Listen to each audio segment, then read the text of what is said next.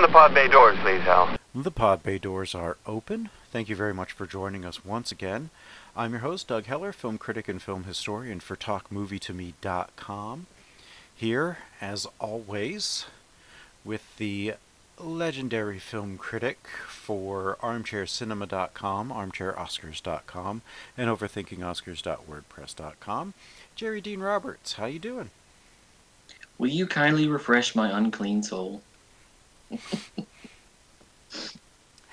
Now Finally. I'll polish your sword. Yes, finally.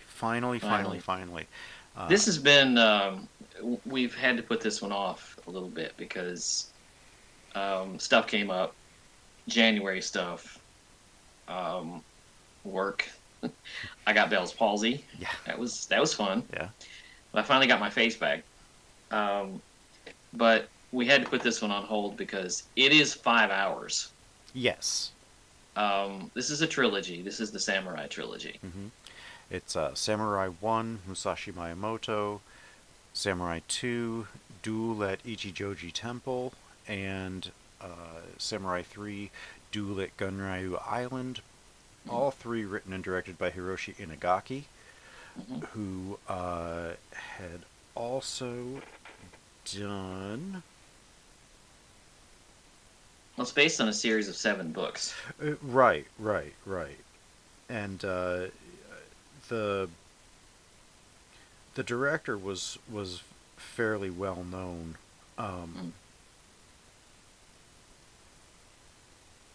He did. I'm trying to see what else he did. Anyway, it's about the early career life of the warrior, the most famous samurai ever known, Musashi Miyamoto, who lived in the very, very, very early 17th century. 1634 or something like that. 1600. 1600. Okay. He was the first battle, like it opens and it says 1600, so like that's the first date you get. And, okay, I was a little confused on the timelines because the movie looks and plays out like it takes place a lot earlier. But later in the film, you just briefly see some people with rifles. Mm-hmm. And I know gunpowder existed at this point, but it's very, very sparse. You don't see it. You don't see it except in that one scene. Not really. But they were. They did have them. Yes. Yes. Muskets and things, because they had rifles in Europe by the time America was colonized. Mm-hmm. So. Well, I mean Napoleon, he was in the 18. Was that? The War of 1812 was Napoleon. Okay. But that was after America was colonized. Well after. It was 1800. The Revolutionary War was fought with muskets. Yes. Muskets and squirrel guns and things like that. And that was the 18th century. But yeah, even stuff going back into, the 15th century, the 1400s, mm-hmm. Europe had guns. At least armies did. So yeah, they were around, but Japan wasn't really into forward thinking at the time, because this is during the Edo period. It's in the waning years of the Edo period. It's in the last 200 years of it. This character, when we first meet him,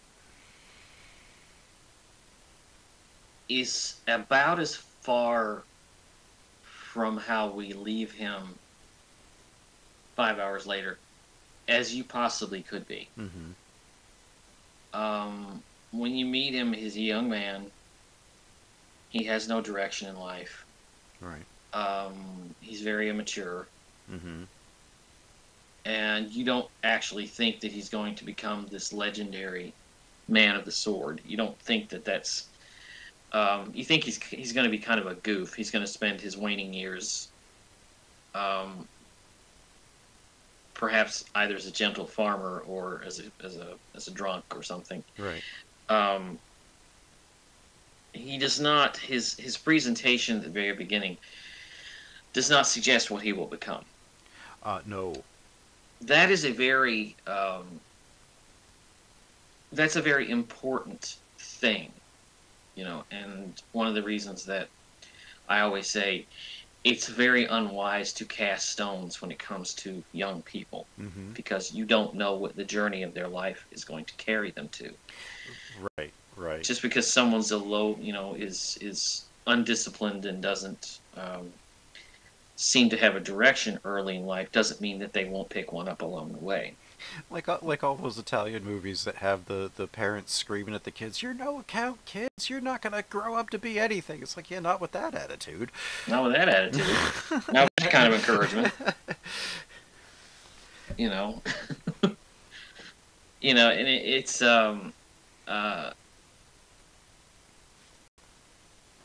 it's an important outlook. Mm-hmm. Because he does. They go into the army. They Now go this into is battle. this is Toshiro Mifune Yes, as the legendary Toshiro Mifune. as he starts out. His name is Tekezo. Tekezo, yeah. And that's his birth name, and he's running around with a guy named Matahachi, who is engaged to Otsu, whose nickname is "Don't Give a Shit." This guy is, I mean, you want to talk about any way the wind blows. I mean, yeah. It's going to war. If he had a philosophy, he's coming with you. If it's hiding away from war, he's coming with you. If he had a philosophy, he'd be a flower child. I mean, right? Honestly, yeah. He just no direction. No. Any way the wind blows. And that causes him a lot of turmoil. Yeah, a lot of stress and turmoil. Oh yeah. He winds up just being an empty shell of a man by the end. Yeah. He's the counterpoint. Right. He's what Tekezo could have been. Yes. If he had stayed in his brash, wild ways, he was kind of a maniac. Mm-hmm. Just indiscriminate with who he killed and who he fought, and just like a rabid dog. But then that one priest sees in him the capability, the capacity of a great samurai. Mm-hmm. And I love something that no one else can see. I love the end of the first one. Also bear in mind for Mifune, this was his... Let's see, Toshiro Mifune was in 2 of the 3 most expensive Japanese movies ever made up to that point. And all 3 of them were in 1954, and one of them was The Seven Samurai. The other one was this one, and the one that he wasn't in was Gojira. Yeah. All 3 of which were produced by Toho. And if... I'm starting to wonder what in Japan at this point wasn't produced in Toho. Because I think almost every movie that we've picked, every Japanese movie that you picked has been out of Toho. There were 2 others. There were 2 other studios. I think even the Godzilla movies came out of Toho. Oh yeah, yeah. So did Zatoichi. Yeah. It was the biggest one, very, very clearly. But this was a huge gamble, because with this, Seven Samurai, and Mifune was on his way up, but it was after this and Seven Samurai that he was regarded as the peerless actor that he ultimately was. Right. And a few other Kurosawa people show up. The leader of the Seven, and the lead in Akiru. I can't remember his name off the top of my head, but he plays one of Musashi's friends in one of the later episodes, and I think late in the second one and into the third one. But basically, this trilogy tells a story of first it tells Takezo's change. Right. The priest basically imprisons him in an attic. Oh, I love that. Full of books. He says, For years. In here you will find everything you need to become the samurai you desire to be. And For years. Yeah, there's hundreds of books for like 2 or 3 years. He's in there reading, studying, learning forms, and when he comes out, he's a completely different man. I would be. So different that he's renamed Musashi. And Miyamoto is the village that he came from, so they named him Musashi Miyamoto.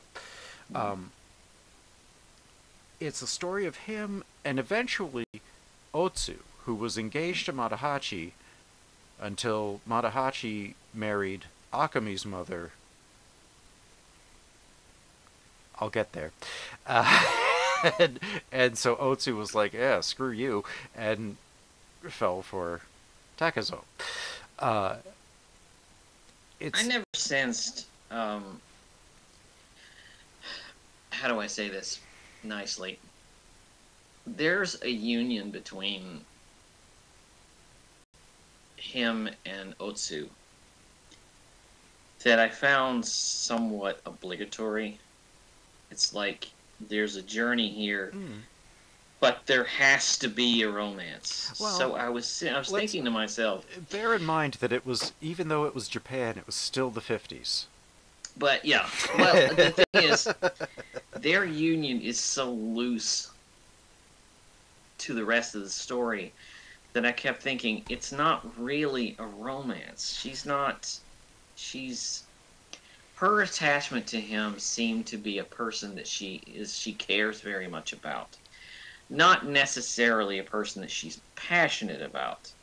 You're my friend, you're my, I sense, I'm worried about you. I think their affection for each other was genuine. It's an affection without necessarily feeling like a romance. I don't know. Well, yeah, because it doesn't take any traditional romantic turns, because Musashi's primary goal is to be a great samurai. He's not. He's like a Jedi. He can't have that kind of attachment. That's exactly what it is, and but she keeps following along, and he does love her, but he made a vow, and he's going to stick to it. He knows the barriers are there. Right. And so there's that story. There's him training, which comes to include what's the kid's name?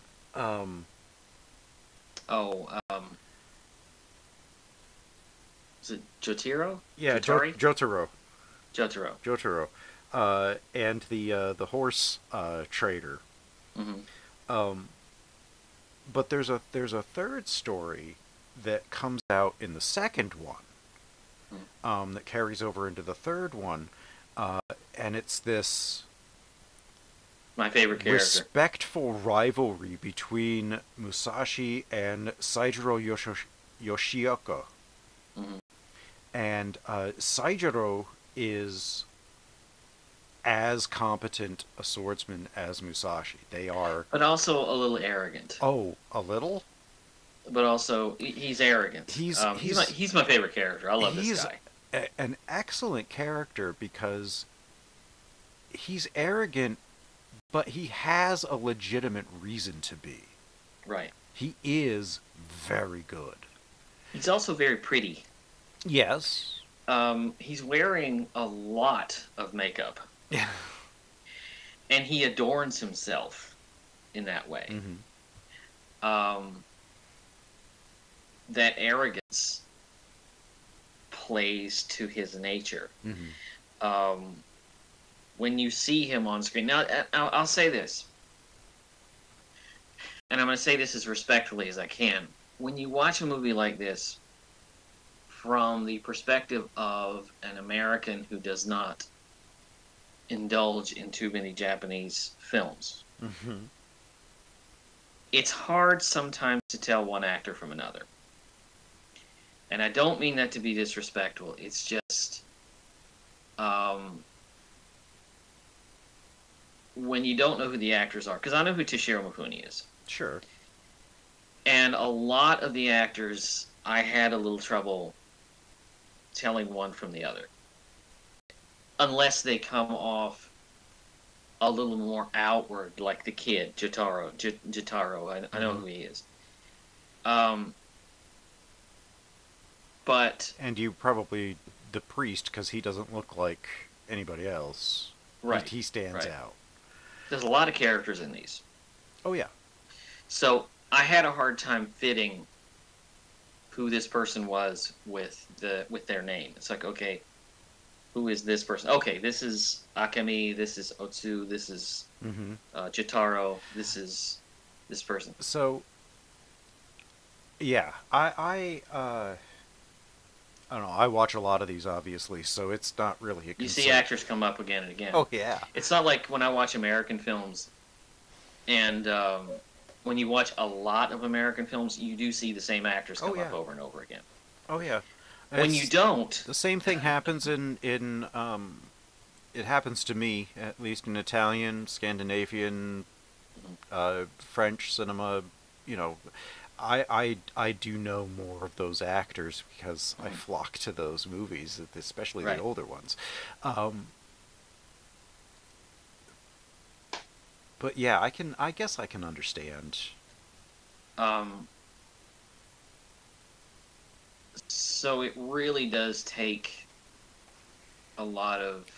You really do have to pay attention. Well, you did a lot of really deep prep work for this. I tried. I tried. I'll tell you what happened to me with this. I had seen it. I bought it, the Criterion DVDs ages ago and watched them ages ago.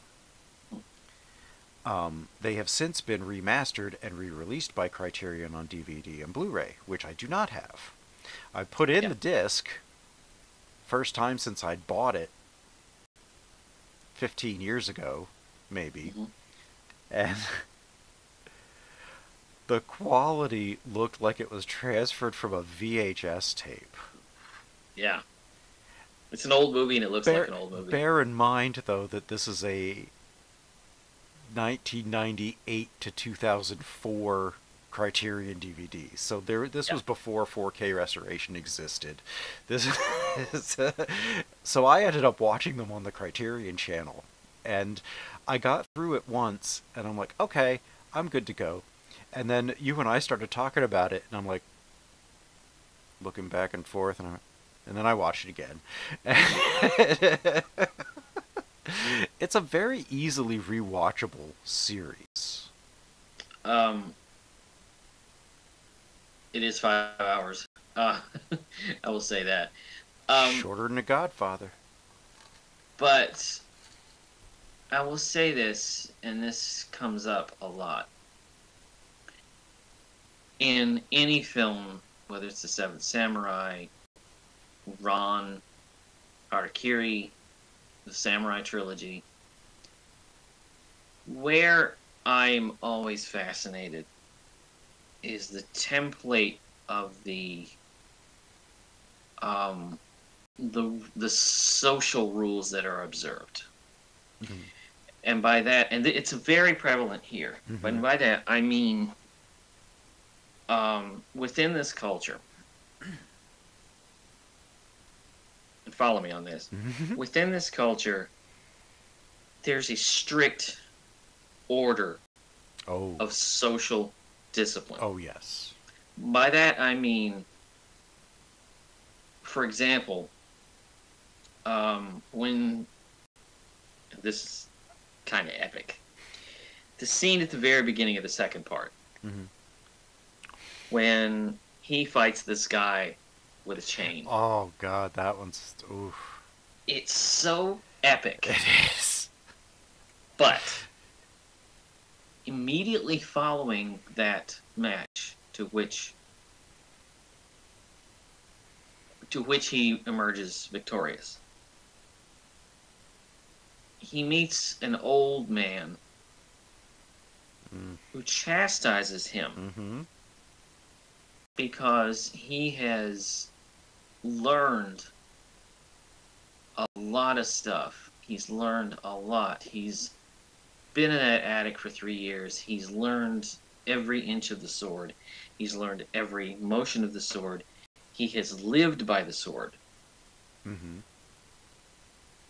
But the old man tells him, you still have a long way to go. Right, you're too strong. You're too strong. You have a long way to go. The problem is... You have no compassion. You have no compassion. I loved that. Where I was going with this is the code that they live by. Because he comes across this sword, this man that he wants to repair his sword. And the man says, I can't. And then he leaves and he comes back and the man says, well, I can't because I'm not qualified. I'm not good enough to do I'm not good enough sword. to do this. Yeah. What I'm so interested in is this weird, and through my eyes, sort of ridiculous social environment of codes, honor, dishonor, family honor, that if you dishonor me in any way, which, given the template, sometimes tends to be the least little thing, we have to battle to the death, and one of us has to end up dead. You are within this family, and you have done something. You have committed the slightest infraction. Therefore, our doors are closed to you. Our family name has been soiled by being attached to you. So you have to go and do this, or you have to kill yourself. Yeah. This very strange social code, and it's interesting. Now, I'm going to take a side road here, if you don't mind. Just this morning, I was watching I was reading something on Edward Smith, who was the captain was the captain of the Titanic. And it was his last voyage before retirement. And he died. By British naval rules of the time, the captain had to go down with the ship. Because, as I've heard other stories, that if you don't, that's your ass. Yeah. Because if you come back home, you will lose your home, your job, your military standing, everything you own. Right. It's not honor. It's pension. Right. and honor. Yeah. Too. Because your name is now a pile of shit. And so is your entire family name.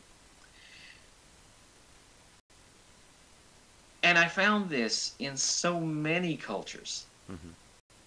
This strange code of honor, code of ethics, that if you don't, you will bring shame on your family name for generations to come. Right.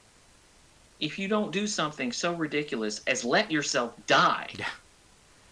Or make yourself die. Or in the case of harakiri, put a bamboo sword into your own stomach. It's supposed to be a real sword. No, in that movie, it was a bamboo That's sword. because he had to sell his blade, and all he had Right. was bamboo, and they kind of did that. That's a whole thing that would go only specifically with that movie. Under Okay. every other circumstance, they used a real knife and disemboweled themselves, and then got their head Right. cut off by a second. But you know what I'm saying? Yes. This bullshit idea that you've done something and your only penance is your life Mm-hmm.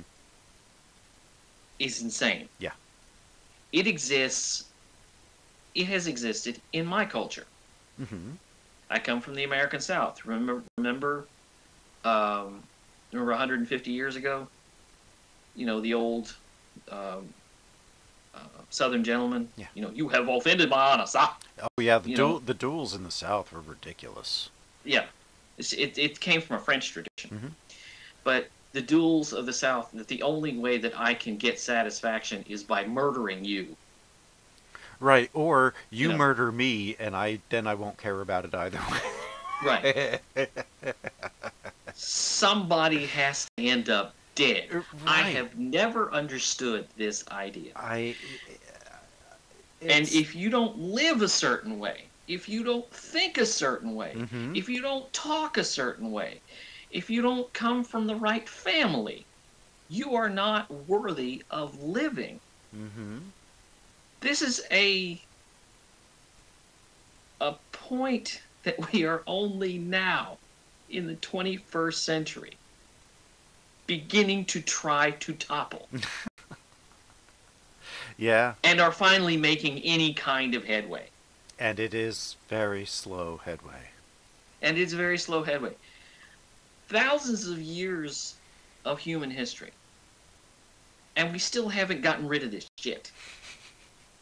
You see what I'm saying? Am I making sense? Yeah. I mean, It comes to this as his journey. mm-hmm. You walked into town. You walked into town the wrong part of the day. You talked to the wrong person. You stepped on my crops. You looked at my horse wrong. We have to meet at dawn, at dusk, and kill each other. And It's insane. the other side of that then is Musashi kind of becomes Johnny Ringo. Right. Right. Every kid wants to test his mettle, literally test his mettle, against a man who has never lost a match in. Was it at the? Because you want to be that person. At the beginning of the third one, when he embarrasses that guy with the spear, Mm-hmm. the guy says he's won. He's And grabs undefeated. hold of it, and the guy's trying to twist it away He's from like him. it's you're no match for him. He's unbeaten in 60 matches. Mm-hmm. He has killed 60 people just in duel combat. That's not counting the wars and the multiple times that he's just had to fight for his life. That is a staggering number. Mm-hmm. And But I can't get away from the code that he is forced to live under, which is insane. Because it's like it almost felt to me like, yes, they're trying to build him up. Yes, they want him to be this legendary warrior. But it just always seemed like a journey he's never going to finish. well, that's the point. The best symbolism for his entire life is at the end of the second movie, when he is walking off toward the sunset, and you see the long road ahead of him. Living by a code that, from my point of view, is kind of insane, because you'll never really get where you're trying to get to. Well, that's why when he ultimately defeats Saijuo, it doesn't say this in the movie, but if you know anything about Musashi's life, basically after the duel at Gunryu Island, he retired to teach and write. That's when he wrote the Book of the Five Rings and all of those legendary books on the Bushido Code and all Yeah. of that. He retired. He's like, yeah, I'm not doing this dueling crap anymore. I'm done. I'm just a teacher. And it was because, first of all, he had killed the only person that he understood was an actual challenge to him. Mm-hmm. And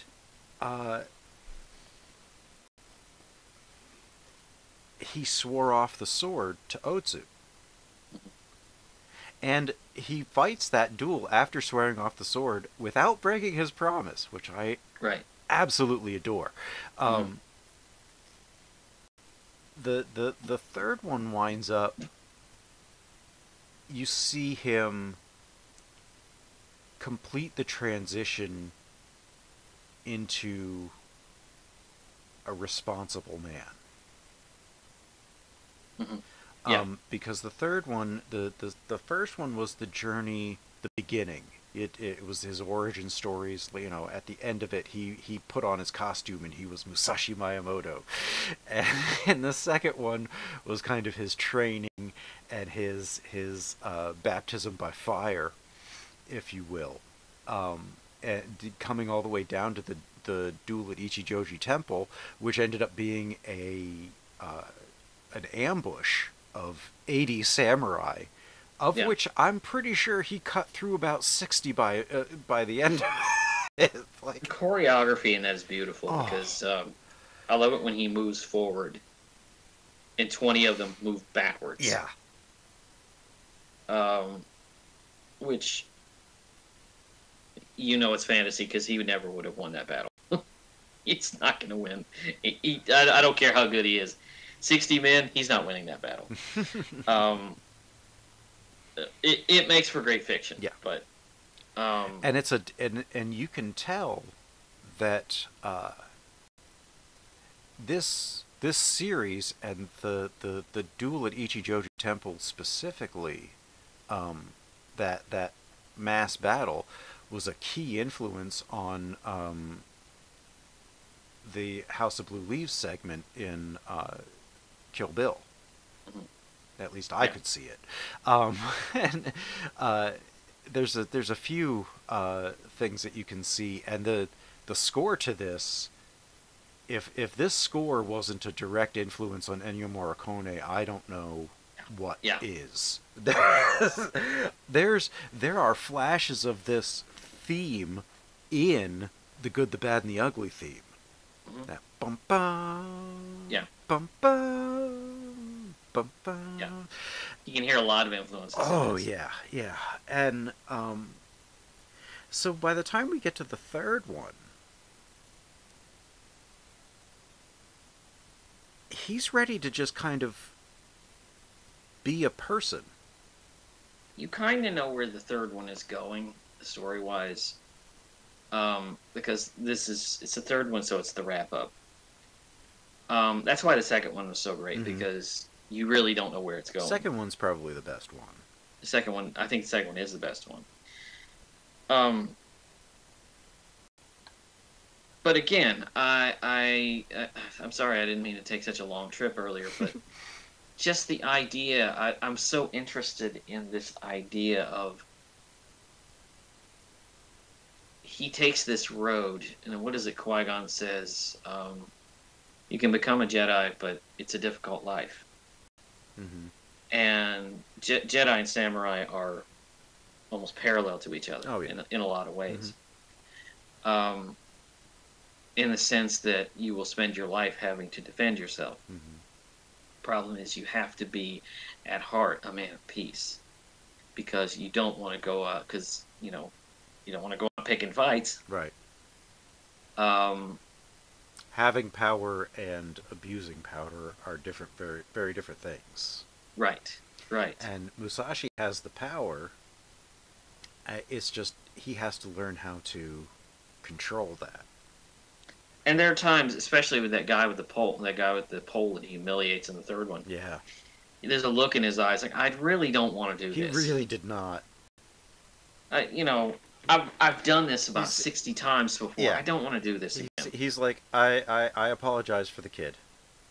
Yeah. No, I want to fight you. No, I don't want to fight. No, you don't want to fight me. Yeah, you don't want to do this, sir. Yeah. And it winds up that the master is that old guy that told him he was too powerful at the beginning of the second one. Right. And he actually says, I marvel at your change. Mm-hmm. He's a completely different person. By this one, he basically he's training Jotaro, and he winds up with another student, which is a tough guy that really wanted to get up in Musashi's business until Musashi started catching flies with chopsticks, and they're like, everybody runs downstairs. They're like, he's terrific, oh my god, and he immediately becomes picking flies out of the pasta, whatever that was. Out of the noodles, The noodles, yeah. Yes. And I love the old man. The old man is so great because he looks like the Zen master in every kung fu movie you've ever seen. Yeah. And he's sort of a combination of Obi-Wan and Yoda, in that he respects the guy for training. He's happy that he's training, but at the same time, he has no faith in him. Right. He has no faith in his abilities because, I'm dealing with a ball of anger right here. Yeah. I'm dealing with a ball of adolescent anger that has to be shaped and honed down. Right. To be a great samurai warrior, to be a great samurai. But he's got a long way to go, and he's impressed when he sees him again at how, like you say, he's impressed with how far he's come. Right. He doesn't want to do this. You have to know how to fight, but don't be quick to the fight. Yeah, exactly. You be the leader of the sword, but don't let the sword do the leading. Yeah. And he has just come such a long way that he eventually takes Jotaro and, was it Kuma? Yeah, Kuma. And they end up building a hut in a town and just farming. And Otsu eventually shows up there. Everybody knows where he is. He's not hiding. And she starts to work the land with him. She just keeps getting sicker and sicker of some, I think, just travel and heartbreak. Yeah. And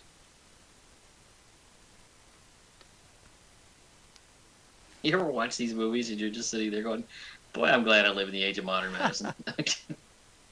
You're like, you get a good growth on your neck. It's like, well, it's just slap some mud on it. Right. Or, you get a minor paper cut and that's death. Yeah. Yeah. You cough twice and it's over. You get Bell's palsy and it doesn't have a name and it's just like, well, you must be cursed. You're deformed. Get out of town. You must be cursed. Right. You have to be killed at sunset. So the third story that winds up getting roped in from the first one all the way through the third one is poor Akemi. Oh God. We have to talk about Akemi. Poor Akemi. So, she's so at the beginning. Does the term "wet behind the ears" mean anything to you? So, in the first one, she and her mother make a living by stripping dead, killed samurai Samurai, yeah. that they find in the woods. They don't kill them, as far as we know. They find the bodies and they strip the stuff. They strip the stuff and then they sell it. Yeah. And Takazo and Matahachi come up on them, and they end up nursing Matahachi back to health over a few months, and they just wind up staying there. Their prospect at becoming famous warriors dashed because their side lost horribly in the battle that they fought. And Akemi is kind of trying to get to Matahachi until she finds out that he's engaged to Otsu. And then she's like, well, forget you. I like Takazo. Yeah. And that obsession ruins her life. Yeah. Then the mother tries to, well, sexually assaults Takazo. He's like, no, and leaves, and then she says that he tried to rape her. Right. Eventually, then the mother marries Matahachi, much to his ruin. He becomes a drunkard, no-account shell of a man. Akemi winds up, by the end of it, a prostitute. Okay, you remember earlier when I took that long road and I was talking about the codes of honor in different cultures and things like that? I was speaking mostly for men. Now, when it comes to women, it's even worse. Oh, much. Oh, much worse. Much. Because once you're a ruined woman, that's it. I mean, once you're, ruined, spoiled, whatever, that's your life. Right. And your only road is probably prostitution. Mm-hmm. If you don't kill yourself first. Right.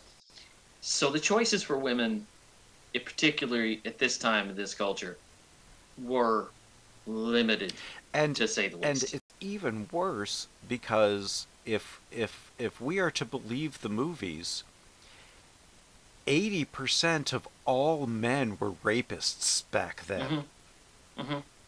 And I'm talking a full 80%.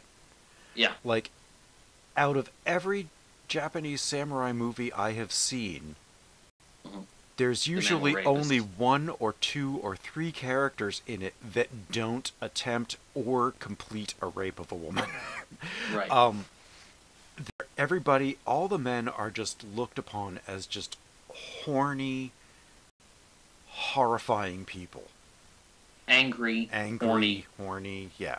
People. And who will just jump on a girl regardless and just go to town, trade her off, and, women were... Particularly if the women, like the beginning of this film, particularly if the women are alone. Because the...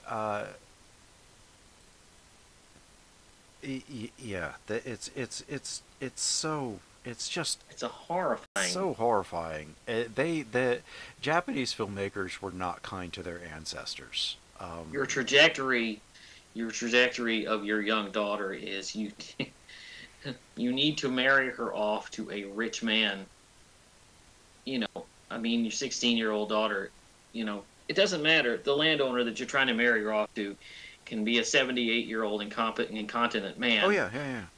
And, well, at least she's marrying rich. But when he dies, she comes into none of it. Right.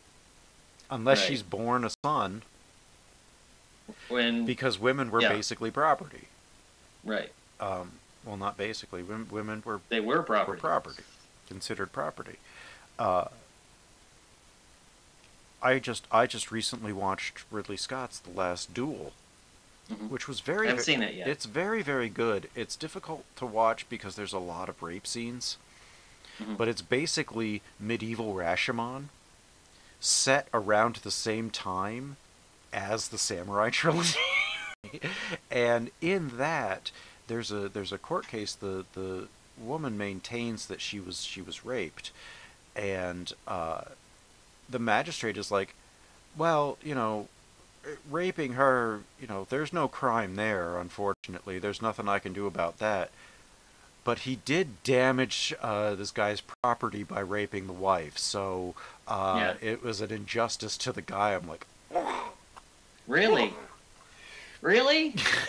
it's like, that's not. Really? Oh well, that's not. It's not a crime to rape her. It's a crime because she was married, and you know now she won't fuck her husband. Now there's a problem. What?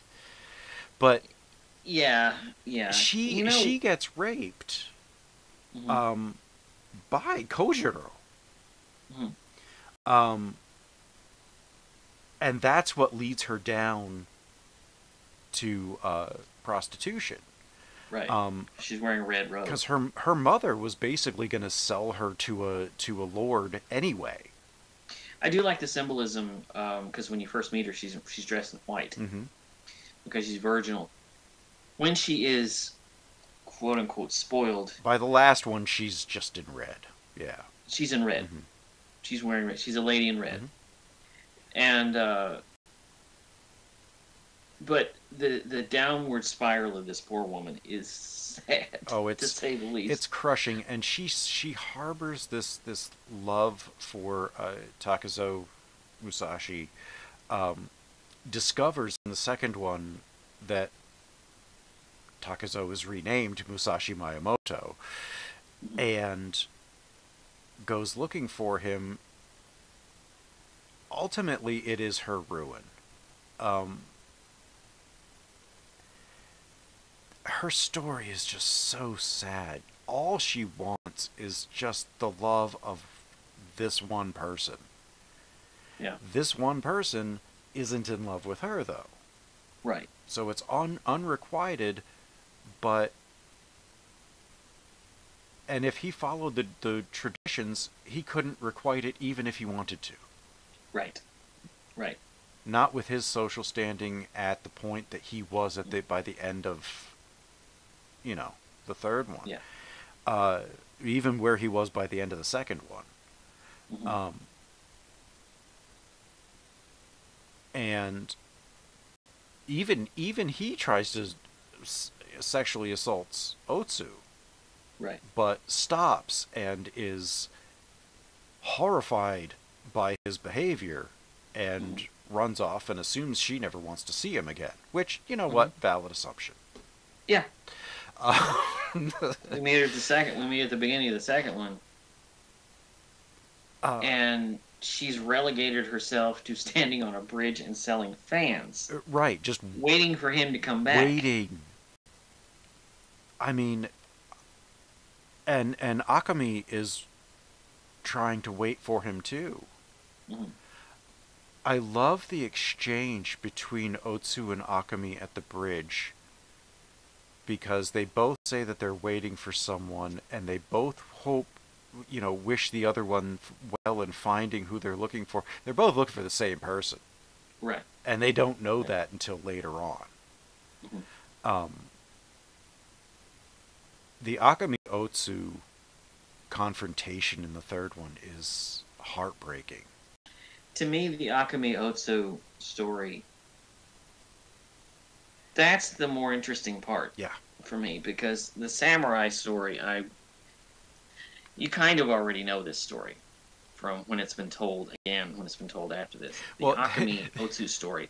How many stories about women do you get in these films? Very, very few. unless it's Kenji Mizoguchi, not many. Mhm. Not many. Mizoguchi did a lot of, I would say, proto-feminist films, Right. focusing really on geisha and trying to destigmatize it, and it's not their fault, kind of a thing. Mm. Um, but outside of him, yeah, no, you don't really get strong stories for women in Japanese movies, especially not of the time, especially not if they're trying to make it accurate to the period. Here's the funny thing. As dumped on as women have been in popular culture, even our popular culture, as strong women have been, they've been trying to break out of the role of being, if you'll excuse the term, tits and ass. Because you look at the 80s, you had an action movie. That's essentially what women were. Mm-hmm. That's essentially how they were presented. But or as little Susie Homemaker. Yeah. Barefoot and pregnant in the kitchen. And usually screwed over by the guy. Yeah. But the thing is, when you had tough, strong women, they just wanted to turn them into Men. basically revamped men. Yeah. Never letting them be strong women on their own. I'm going to say the title of a movie that you probably haven't heard in a long time, but it is the absolute epitome of that. V.I. Wachowski.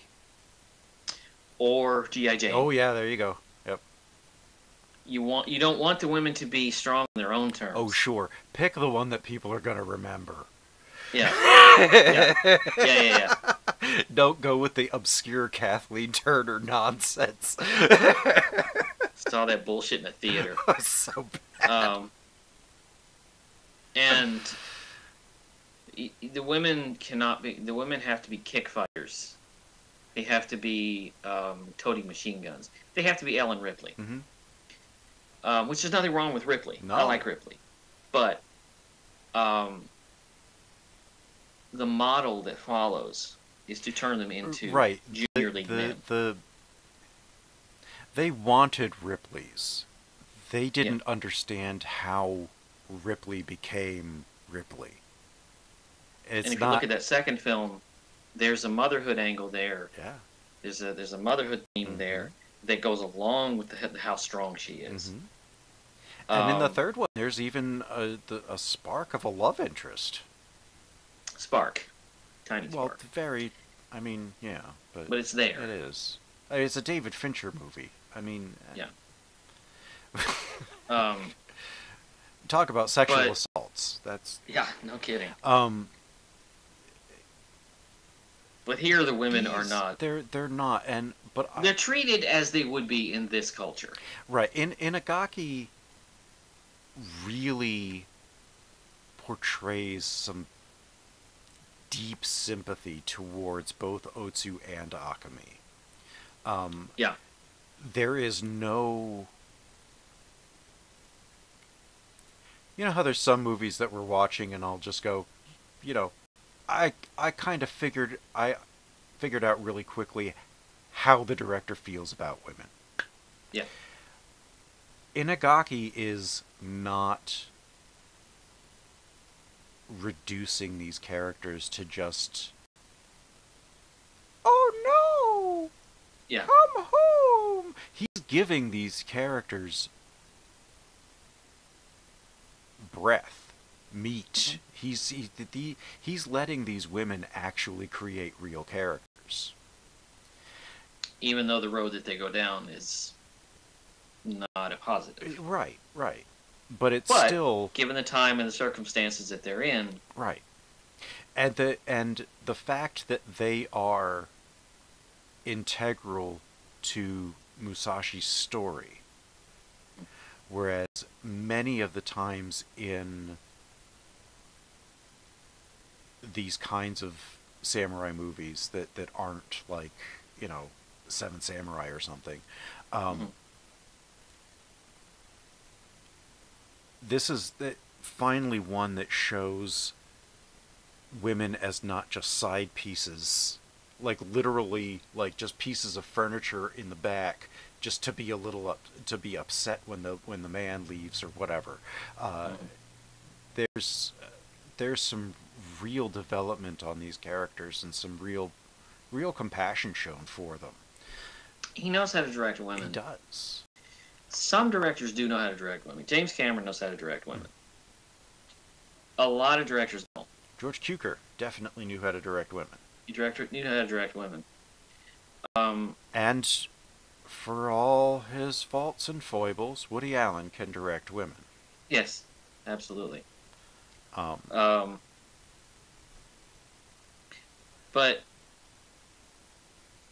it's just interesting.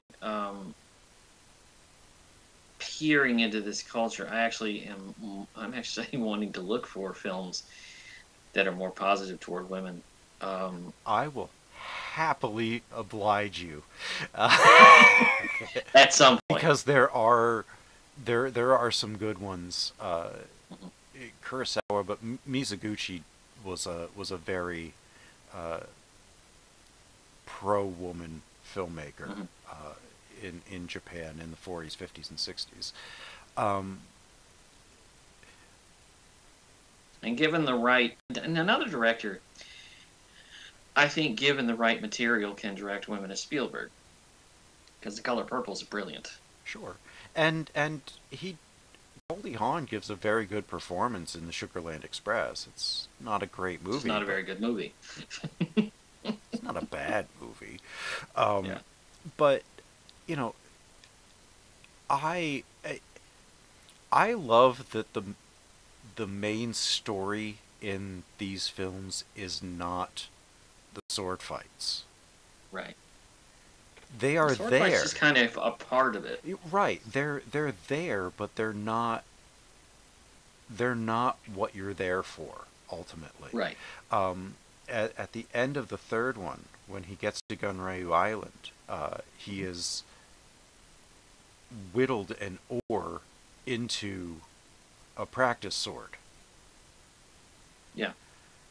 Because he likes the weight and he likes the size. Because Kaijiro has this huge long sword. Mm-hmm. So he's like, well, he wanted something with extra reach. Right.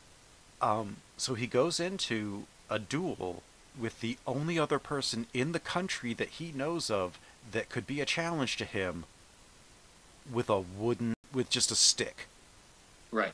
And wins. Kills the kid. Okay. Well, did you see in the first one when he's running around, all he has is that kempo sword, and he's killing people left and right. Yeah. He doesn't even have a sword. Kaijiro does that too. Do you know how bloodless this film is? It was the 50s. We came off with Lone Wolf and Cub, which was extremely bloody. That was the 70s. Yeah. This one is not. It's not like that. It's not. The fights at the end are not the focus of the movie. Mm-hmm. They're just the end of the movie. Right. And that's really all I have for it, except I want to say this. Hiroshi Inagaki has remade the Musashi story like 6 times. Mm-hmm. First, in 1940, he did 2 Musashi films. And then again, in 42, he did 2 more of the same story, Ichijoji Keto and Doku Gonryo Masamune, which I think somehow is Island. And then he did these in the 50s, but at some point in 1950 and 51, he did a trilogy of Kaijiro. Yeah. Sasaki Kaijiro in 50, Zoku Sasaki Kaijiro in 51. Zoku just means like 2. And Kentaketsu Sasaki Kijoru Gunryu Jimaketo. So that's the duel at Gunryu Island 3 years before he does Samurai 1. So yeah. The man had been telling this story over and over for a decade and a half before he got here. It also needs to be mentioned, this movie won an Oscar. It did, an honorary Oscar for foreign language film. Right, before it was really a category. I like these. These were really good. Good. The thing is, you can see the American influence. Oh, yeah. Star Wars is all over this. You know, the funny thing is, when America makes a samurai film, it is best not to stick it in the culture or in the genre. Yeah. but you want to make it as a science fiction film, or you want to make it something else. Otherwise, you end up with The Last Samurai. And because we can't handle we are dumb Americans. We can't handle a Japanese actor in the lead. We have to put an American star now in the middle of the movie. The Last Samurai isn't a horrible movie. It's just a very, very, very, very American Hollywood it's production. a white savior movie. It is a white savior movie. It's Glory in Japan. Basically, yes. That's exactly it. That's because we can't handle a Japanese, just like in Glory, we can't handle the black actors telling their story. We have to have white Matthew Broderick, right. We have to have Ferris Bueller in the lead, because we can't handle Morgan Freeman and Denzel Washington telling their own story. You know? And we can't handle. And we needed Emma Stone to tell us the story of The Help, because Viola Davis and Octavia Spencer were apparently not able to do that. By the way, I've got to recommend this. There is a wonderful sketch with David Alan Grier where he gives you lessons in telling one black actor from another, because apparently white actors can't.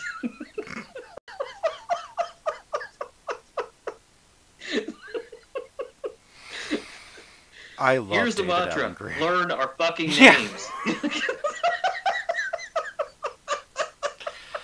I love David Allen Greer. Man, it's a genius. It's like 50 Cent. It's like 50 Cent and Kanye West. Can you tell the difference? Oh, I checked you. He switches. That about wraps it up here for me. And on that note, yeah. What do we have coming up? Next time we're moving into Black History Month. I believe it's my choice. I believe I'm starting off. I don't know. I think our things are out of whack. I think mine was supposed to be first. Was you supposed to be first? Yeah, which is going to be Love and Basketball. Love and Basketball. Okay. Oh, okay. So good. That's the only one that my other ones are tentative at this point. My other one. My first one is a really funny movie from 1987, and I think probably even more relevant today. It is Robert Townsend's Hollywood Shuffle, which that title has a double meaning, because it is basically his satirization of his treatment of being an actor in Hollywood, and how Hollywood wanted a certain type, always wanting the black guy. Right. You know, with that socialectic dialect and the negative, kind of stereotypes. There is a scene in this movie that is one of the funniest things I've ever seen, where there's an audition call for an Eddie Murphy type. Oh. So everybody shows up dressed and looking like Eddie Murphy. In the red leather from Delirious. And the gray suit from Raw. Oh, yeah. And even white guys with shoe polish on their face. Oh. And it is the funniest thing you've ever seen. I haven't seen that one yet. You're going to love it. I hope to, yeah. My second is to call attention to a film that was recently placed in the National Registry. It is from 1973, I believe. It is Cooley High. Mm-hmm. Wonderful film. I don't think I've seen that one either, so I'm looking forward. I think you're in for a couple of really good ones. Yeah, I'm looking forward. Cooley High is the better film, but well, yeah. Robert Townsend isn't exactly a magnificent filmmaker as much as he is just a really fun person. It's one of those movies that it's not great, but when it's on, it's on. Right, I mean, right. When it's It's like Defending Your Life. Yeah. When it works, it works. When it doesn't, it. There's a great interview with him about that film, where he talks about in the early '80s just trying to get a job and getting a Budweiser commercial, and they were trying not to tell him what we want is we want Robin Williams' Homeboy act.